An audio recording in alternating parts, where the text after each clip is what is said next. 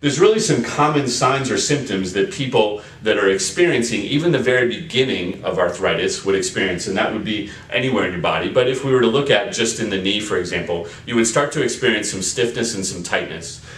Typically, that's something that we see in somebody that's active or somebody that's inactive. Let's say I go for a 5-mile run, later on in the day my knee or my leg is stiff or tight. That, believe it or not, is a little bit of a warning sign that there's now more pressure in the joint, more potential for friction on that cartilage and that meniscus, and more wearing of it over time.